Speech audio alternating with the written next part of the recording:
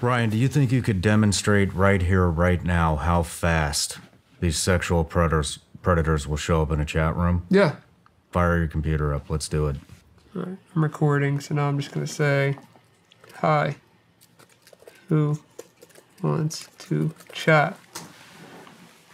And I named myself Ashley Female New Jersey, 13 Female New Jersey. Let's see how many private messages come in. 2 already. 3.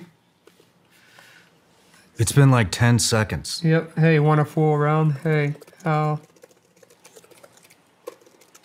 old are you? Let me just copy that and send that to everybody because we got other messages coming in. What chat room are you in?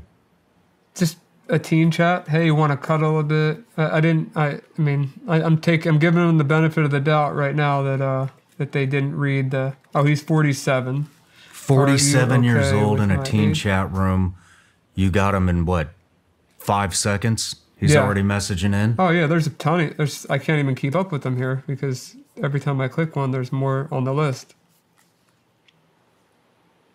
He says he's okay. I said, are you okay with my age? He says, yes, age 13, like my profile says. I got 2 more messages, so now we're at 1, 2, 3, 4, 5. I'm 19. Let's ignore the 19-year-old, even though it's disgusting. It hasn't even been 60 seconds yet. Okay, there's another guy. Here's the other guy. This guy's 15. Ignore him. That is a real teenager in a teen chat. The 47-year-old says, he said age. I said 13 like my profile says. He said name, Ashley. And then another guy just messaged. How old are you? Okay, this person's a child too. So out of all of these, there's one guy here who is 47 years old, less than a minute, who wants to talk to a child in a teen chat. And I only said hi in the chat room, nothing else. Holy shit, dude. You jumped in a chat room. You called yourself Ashley 13 New Jersey. Mm-hmm. Literally less than 10 seconds. We have a 47-year-old wanting to have with a 13-year-old girl. Yeah. Yeah, that's how quick it is. Like I Googled teen chat. I'm in a different state, so I get different results here for the local teen chats.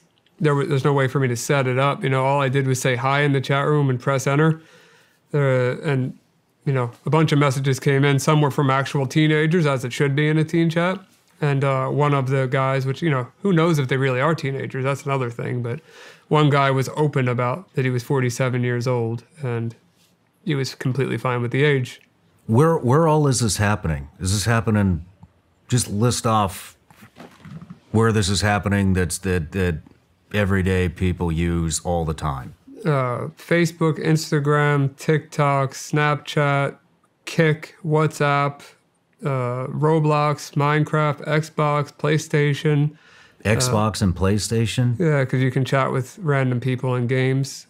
They could represent themselves as whoever they want.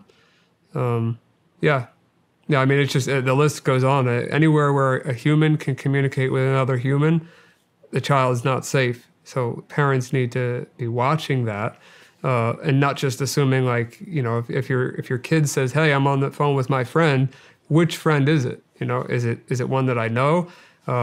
You can't be scared of being a helicopter parent, because if your kid's aggravated at you for a couple of minutes for, being overprotective in these scenarios, I think it's not your fault regardless of what happens, but to save them from a life of trauma, I think it might be worth the extra couple minutes or aggravating your kid to see who they're actually talking to, see who their friends really are, and just spend that extra time, because it could save a lifelong battle with trauma.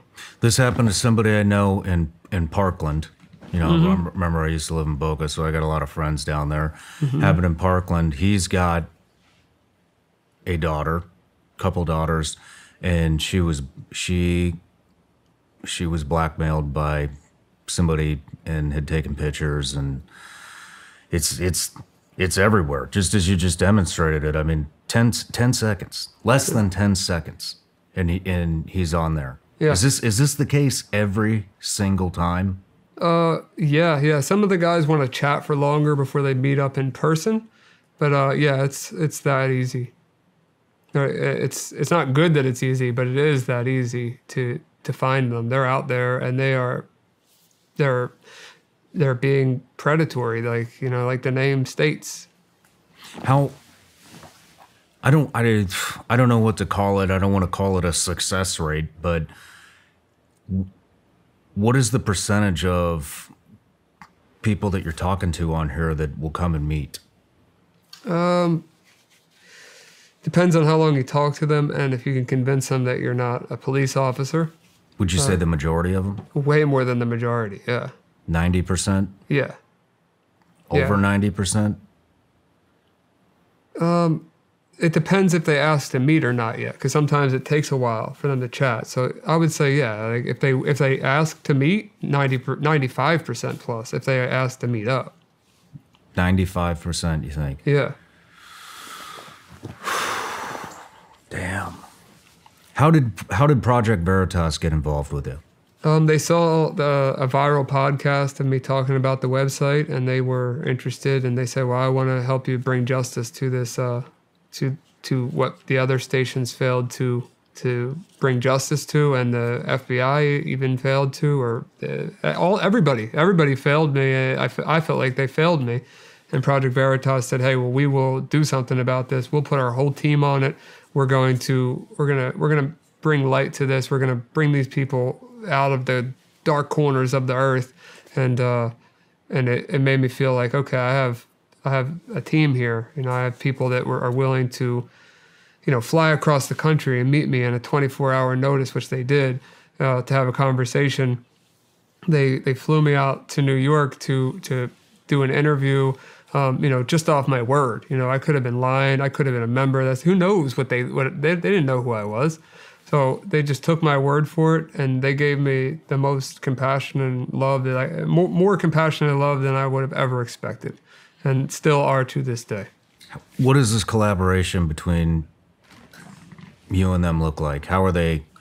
You're obviously feeding them all the information that you've uncovered so far.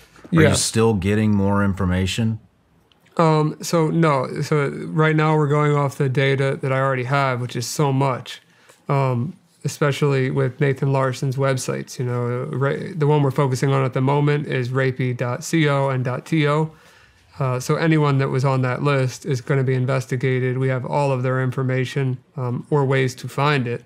So we're just going to go down that list, keep exposing them in person, and we've found quite a few already. So it's only going to get more extreme, especially as the team gets bigger. And hopefully we do some justice, put some more in prison, uncover some secrets. How are you guys? So they sent me.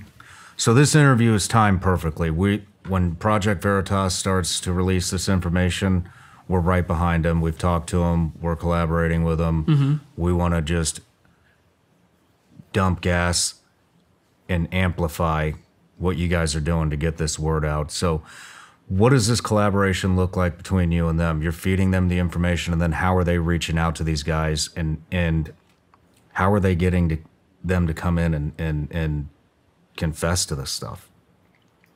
They have their own ways of dealing with undercover operations and like filming undercover.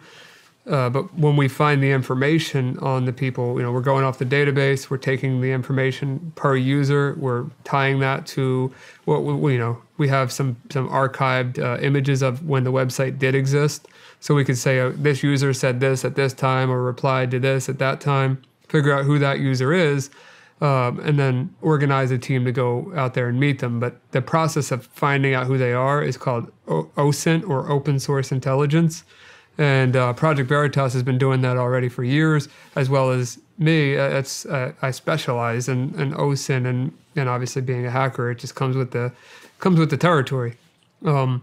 So working together as a team, finding these people has been no different than what I would do on a daily basis, except it's just making a bigger impact.